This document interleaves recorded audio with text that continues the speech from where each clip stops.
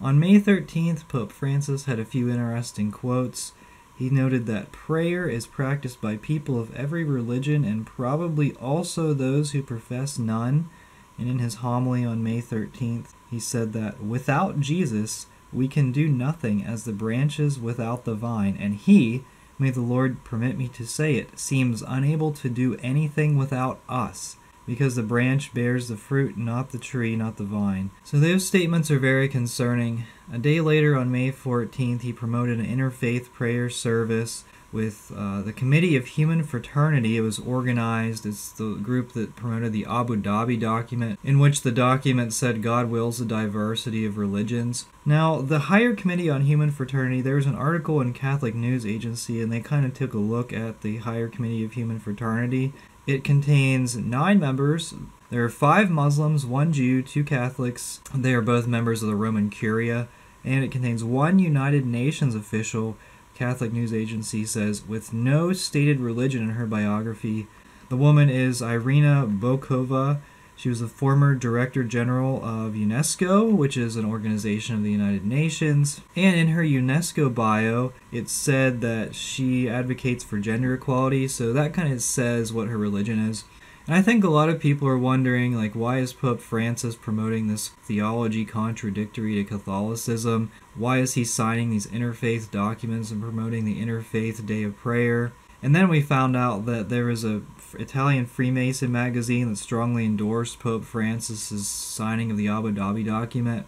This Freemason magazine said that the document was a slow-release drug that could herald in a new era and represent a turning point for a new civilization. And you can read through it. It's on Ed Penton's blog, and I'll link it below. And a lot of people have already mentioned this, but it seems as though Pope Francis is promoting a one-world religion, and the fact that Freemasons are happy with it and they're thinking it's going to be a good thing, it's not a good thing for Catholicism.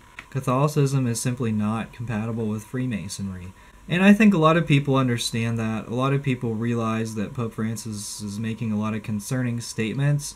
And a lot of people are saying that Pope Francis is a heretic who's occupying the papacy. Now, I don't have canonical authority to declare Pope Francis a heretic, but if you would ask me in 50 or 100 years if Pope Francis would be declared a heretic by a future pope, every time he speaks, that possibility is becoming increasingly likely.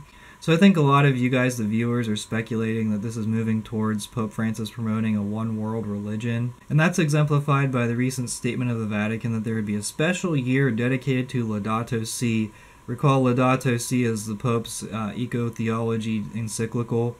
Now, a priest who is the coordinator for the Ecology sector of the Department for the Integral Human Development Service, he made a statement about the year of Laudato Si, and if you want to reference this article, it is linked down below. It is in Italian, so you will need to use the translate feature on your browser to read it. This priest is quoted as saying, "There is the Laudato Si chapel, which is almost ready here in Rome, and then will travel around the world. But all this also generates multiple multi-year projects. For example, let's think about starting a 7-year journey with families, with dioceses, with schools, with universities, with hospitals.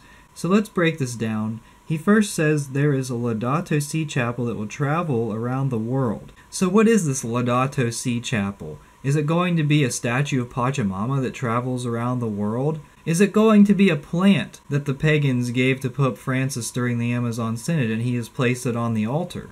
I would say if this happens in a parish near you, you need to protest. We need to reject this eco-theology and we need to protest this nonsense. Now let's move on to the next section. This priest proposes that they have a 7-year journey.